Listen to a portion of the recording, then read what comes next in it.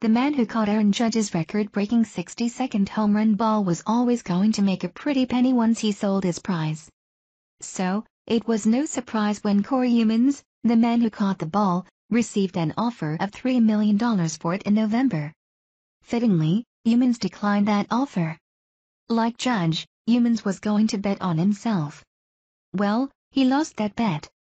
Judge's 60-second home run ball sold for $1.5 million at auction Saturday. The ball is authenticated by MLB and comes with Youmans' letter of provenance, so it is the real deal. The ball, Judge and Youmans all made headlines October 4th. That was the day Judge hit the record-breaking home run.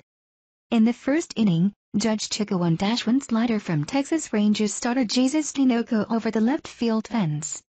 The home run set a new home run record in the American League. Yankees great Roger Maris held the previous AL record with 61 home runs.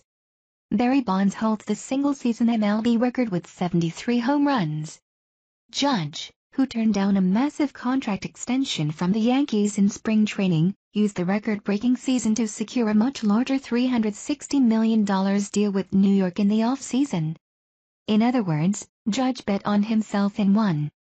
Fans knew the value of the ball, and were willing to go all out to make millions if they snagged the record-breaking it.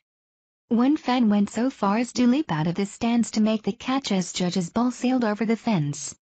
That fan wasn't successful. Instead, Youmans made the catch.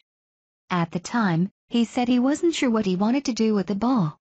The next day, Youmans reportedly received a $2 million offer for the ball from an auctioneer. Youmans turned it down.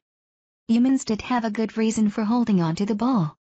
The record price for a home run ball is $3 million. Someone was willing to pay that much for Mark McGwire's 70th home run ball from the 1998 MLB season.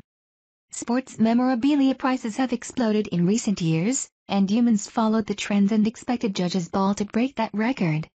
It wasn't a horrible bet to make, it just didn't work out. Ultimately, Youmans still made $1.5 million for catching a baseball, and that's a significant upgrade. Sure, he didn't get the amount he expected, but you can't really argue he got a bad deal here.